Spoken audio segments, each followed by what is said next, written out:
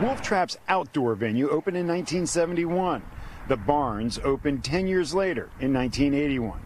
Together, the stages have seen more than 7,000 shows, most of them one-night stands.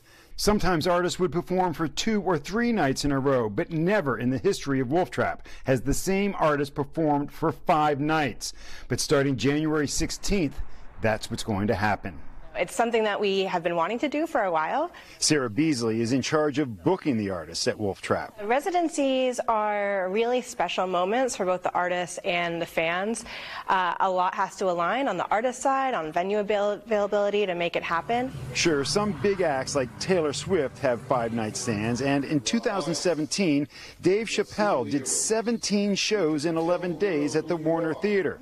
So who's taking over Wolf Trap for nearly a week? It's not Swift or Chappelle.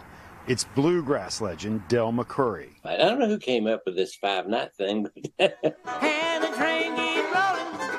McCoury, who turns 85 next month, plans on doing 5 completely different shows, each night featuring a different album. While not from the D.C. area, McCoury got his first big break playing a bar in Baltimore in 1963. When Bluegrass legend Bill Monroe saw him play and invited him to join his band. I played mostly in Baltimore, but I played D.C. too. One of the 5 nights at Wolf Trap will be dedicated to Monroe songs, and one night will be all requests from the audience. I asked McCoury if he had any concerns about doing different songs every night for 5 nights.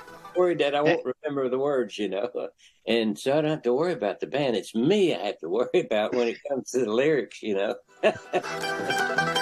At the Barns of Wolf Trap, Mark Segraves, News 4.